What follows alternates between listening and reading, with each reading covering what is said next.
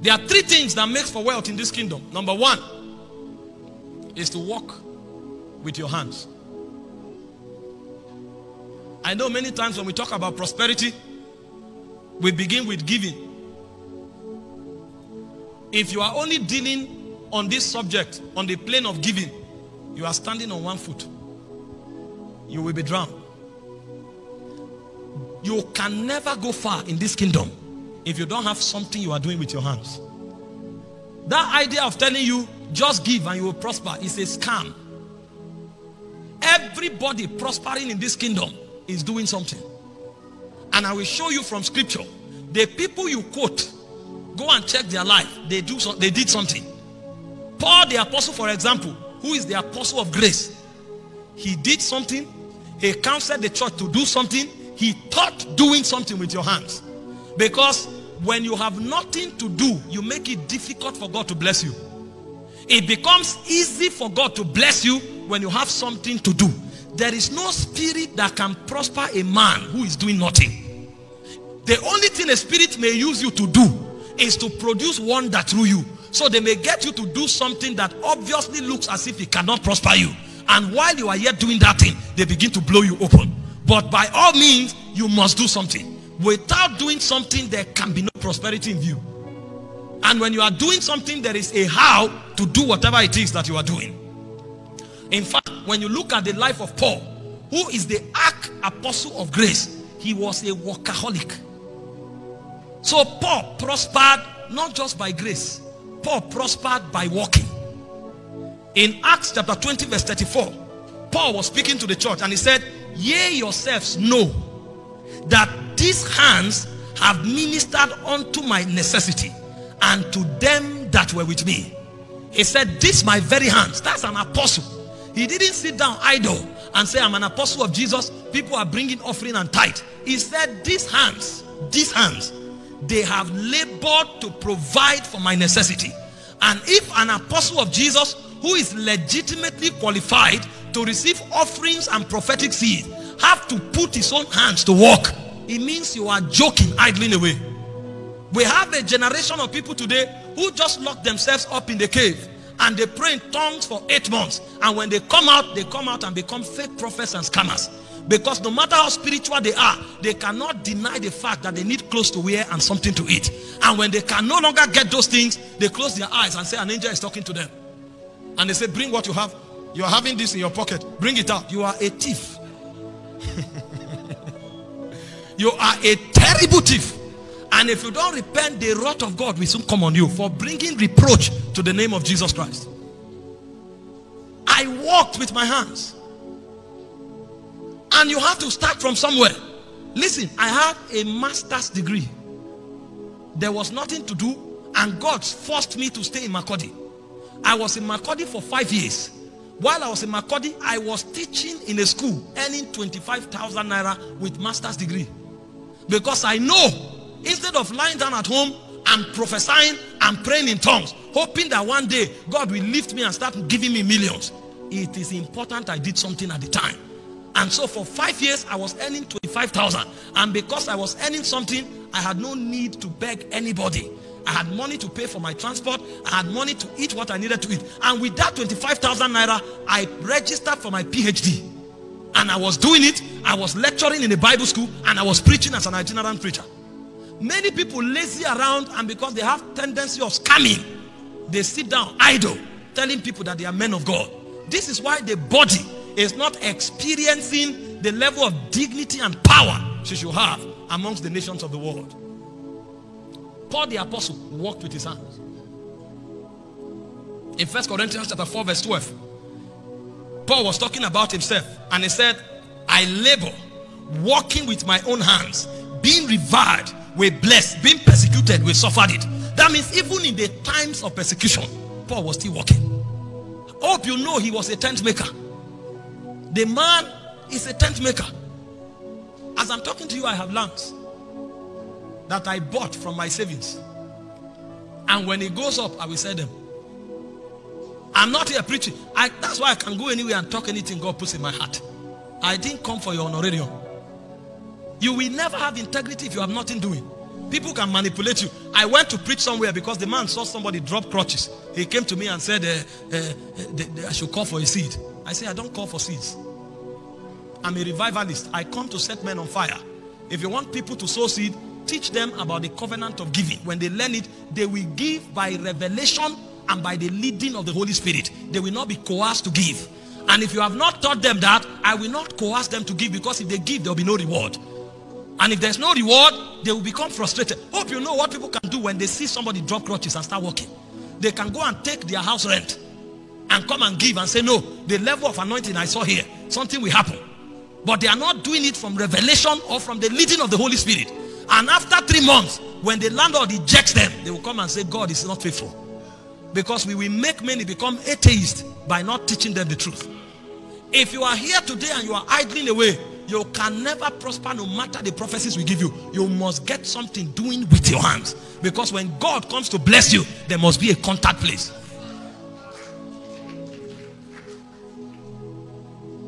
Paul walked with his hand. In Philippians chapter 4 verse 12, he said, I have learned to abound and to abase. He said, I can do all things through Christ which strengthens me. I have learned to abound and to abase. The guy knew how to survive in peril. Paul will come to a city to preach, and while he's in that city, he's making tents. He met Priscilla and Aquila in the market. He didn't meet them in the synagogue. He met them at his working place.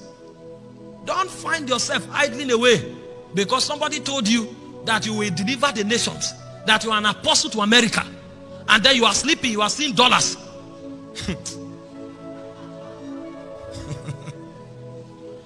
Number 2, Paul prescribed walking with your hands. He didn't only walk, he prescribed it. In 2 Thessalonians chapter 3 verse 10 to 12, he said, for even when we were with you, this we commanded you, that if any would not walk, neither should he eat. It's not every service that is a fire service. There's a service that is an instruction service. He said, if you will not walk, don't eat. And in verse 12 he said, for we hear that there are some which walk among you disorderly. That's what he called them. Those who are doing nothing.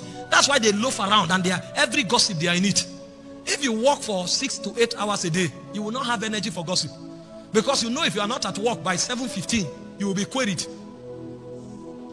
And when you are coming back from work by 4 o'clock, the remaining hours you have, you will think where to use it. It's because you woke up around 10 and you have nowhere to go to. That's why you can call somebody and say, did you hear what they are saying about matter? You are an idle man. The devil is working inside you. You are a workshop. When you start working, you will not have time for those things.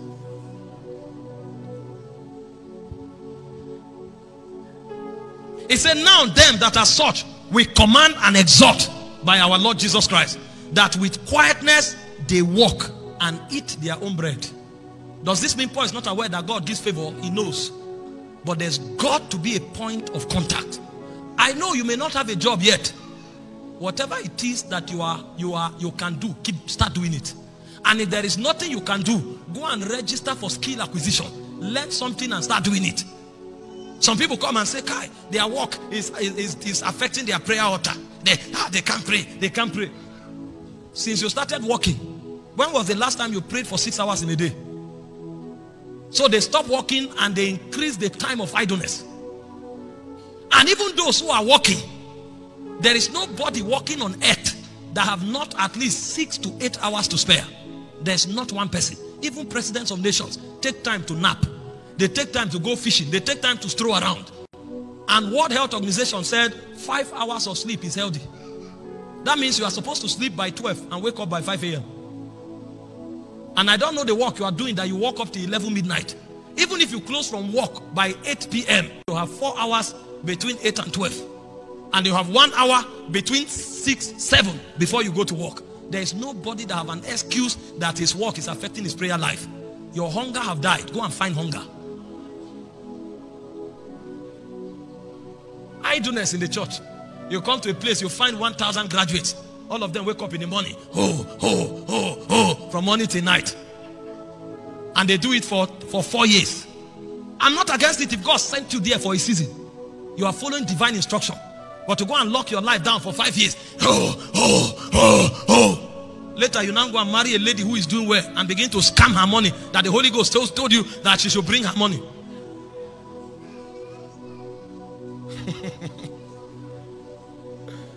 This is a serious matter. Don't take it for granted. That's why I'm taking my time to address every point. We have too many lazy believers. And that's why the people of the world are they are just going ahead. Going ahead. They understand how the systems work. Somebody has no job. He's too proud to teach. Me, I should go and teach in a secondary school. What do you have? Who is you? He has nothing doing. Tell him go and sell clothes. He say, me? You can't sell, but you are begging. Which is more honorable? Oh boy, how far? I beg, if you get 2,000 there, man, you know easy. And you can't sell clothes. You are a big man. And you are begging. You are coming to church, you want to lead prayer, you go and borrow suit. And then you are acting as if God is helping you. We are deceived in the church. I was telling some of the guys working with me, Brother Reward took over the TV project, and in 3 days they walked around the clock. Everything was set. He's not part of those who came and say it's all about tongues. He has never missed a meeting. He attends all the prayer meetings. He's part of those praying online. But there is something about the mindset. They know the value of time. Come and find most of these brothers that only speak in tongues. Give them a walk. They will come back with excuses again and again and again. Put them on the job. It will either fail or you fire them. And then when you hire those who can do it, they say, this person, he doesn't have a kindred spirit. How can you go and hire somebody who is not a believer? Do you know the job?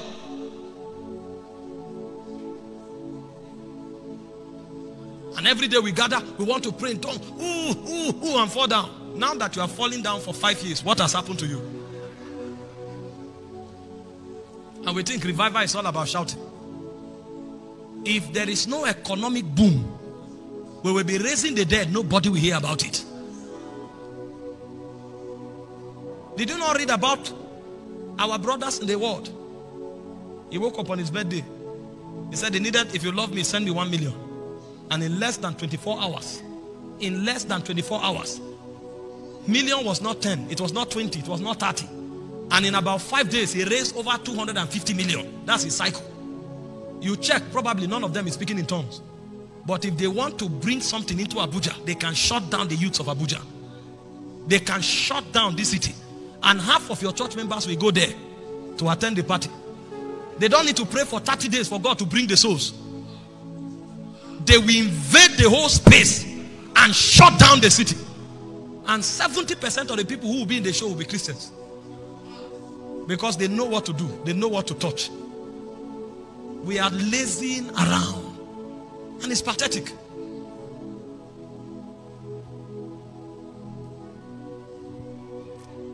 In 1 Thessalonians chapter 4 verse 11 and 12, Paul said, and that ye study to be quiet and do your own business and to walk with your own hands as we have commanded you. It's not an advice. As we have commanded you. He said walk with your own hands.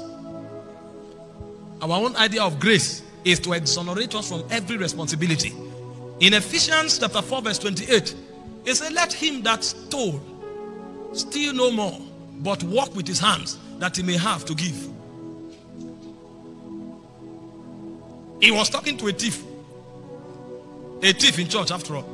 And he said, stop stealing. And then the thief will say, okay, he will think he will give him a job or give him money. He said, now that you have stopped stealing, go and walk. And he said, when you are done walking, get money and help the poor. What a commandment. You don't know this, you idle away. It's when you are 60 years old, you will weep. There's nothing wrong in praying or shutting down to pray. Especially if it's by divine instruction. God will use it to advance revival.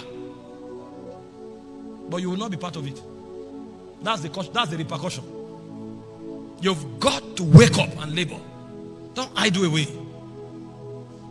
You can be praying in tongues on your job.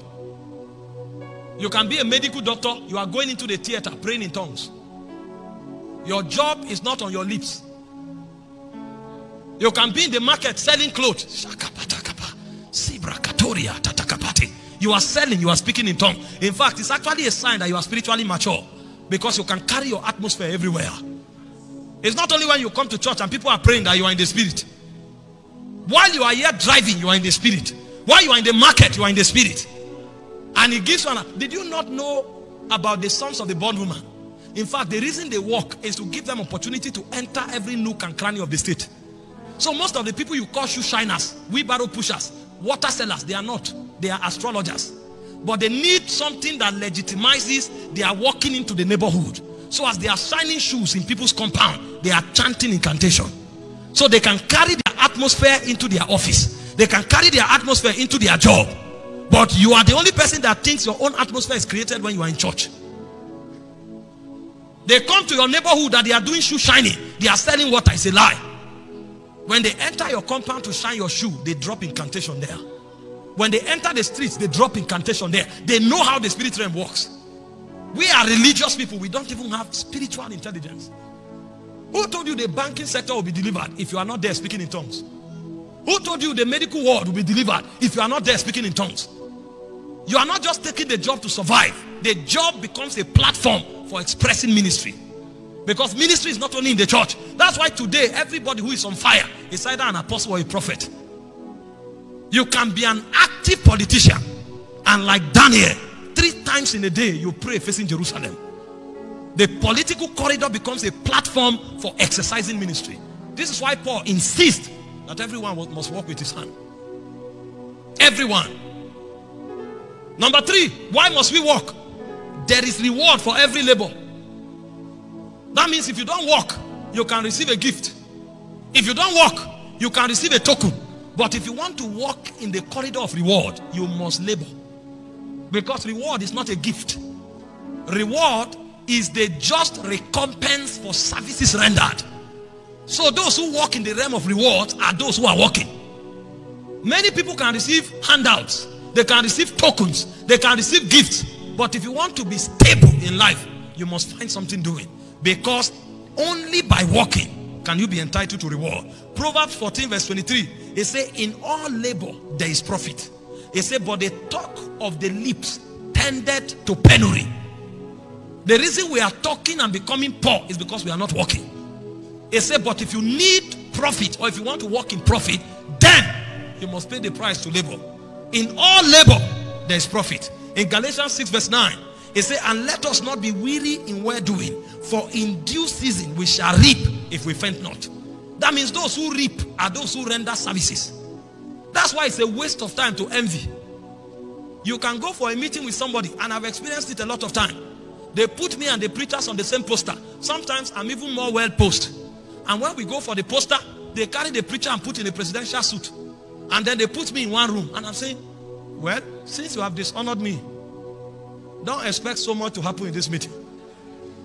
When I finish with my anger, the Holy Ghost will now tell me that you have not arrived there yet. So they are operating with you based on your level. If you want to be there, grow. Because you'll be angry and say, are we not all on the same poster? Are we not all preachers? Now you are expecting me to come and manifest. So it's not about manifestation. It's about growth. It's about capacity. Because some of these men will come and will not manifest. But that they came for the conference, the ministry will shift. The people who invited them know. So if you like, come and shout and run around the altar. Your honorarium will be 1/10 of the other person who spoke in the... Sometimes when they are speaking, they drink water. You are talking, the whole church is shaking. Everybody is jumping. When you finish jumping, when they are taking you to the hotel, they will take the man in convoy. They will take you in one Honda Accord. If it pains you, grow up. Don't be high-minded. It's simple. That's how life works. You receive to the degree of your contribution. If you are not adding value, you cannot receive nothing. The value you add is what determines what you receive. That's why we walk, and while walking, we are improving on a daily basis. I remember when I will go for a meeting, I will preach heaven down. Oh, Jesus. If I start preaching once in a week, you can't sit down. The energy I come into the meeting with. I went for one meeting. As I was preaching, people were running. Literal fire was on people. Meanwhile, in this meeting, they pleaded with me that the transport arrangement they had, something went wrong, that if I can get cab. I'm guest minister, I should get cab. I said, okay, let's believe their story. When I came, I preached fire. When I finished, they now walked me to another cab and said, thank you so much. They paid for the cab as a sign of honor. They now gave me an envelope. When I opened it, it was 3,000.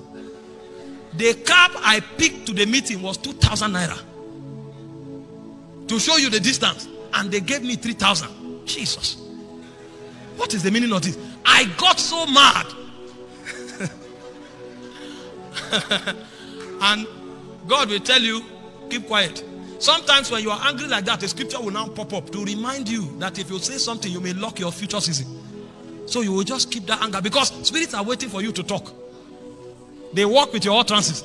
So a scripture will quickly advise you, keep quiet. If you say something now, it may be the reason why you will not be promoted. I now heard my peace. I started growing. Few years later, I go for a meeting. I speak for one session. They give me 2 million. No shouting, no drama. I speak for evening, speak in the morning. They give me 3 million. And they are giving it with honor. With so much honor. I'm coming for a meeting. They book business class. I miss the flight. They charter a private jet. And say, pick him to come. I'm coming to talk sometimes for 1 hour, 30 minutes. What is the difference? You kept at what you are doing and you kept improving. As you are growing in it, the reward begins to grow. People sit down idle and they are telling God for the day He will open the door. That day will never come. It will never come. I'm telling you why we are not prospering. We master the wrong things. In Psalm 128 verse 2, it says, for thou shalt eat the labor of thy hands. It says, happy shall thou be, and it shall be well with thee. You will eat of the labor of thy hands. Prosperity does not begin and end with giving and receiving. You've got to work with your hands. Don't allow your destiny to be scammed. At old age, you will weep. In Proverbs 16 verse 3, it says, commit thy works unto the Lord, and thy thoughts shall be established. In Proverbs 21:25, it said, the desire of the slothful killeth him. It said, for his hands refuse to labor. For the man that labors, he said, his thoughts shall be established. He said, but for the slothful, his desire will kill him because his hands refuse to labor. You want to walk in honorable and true prosperity, you must find something doing with your hands. That's the foundation of prosperity, and prosperity with integrity. I told you from the beginning, for you to prosper, you must walk by mysteries and you must walk by instructions. If you violate these instructions, you will travel from coast to coast, receive all the impartation. You will be shocked what your life will become.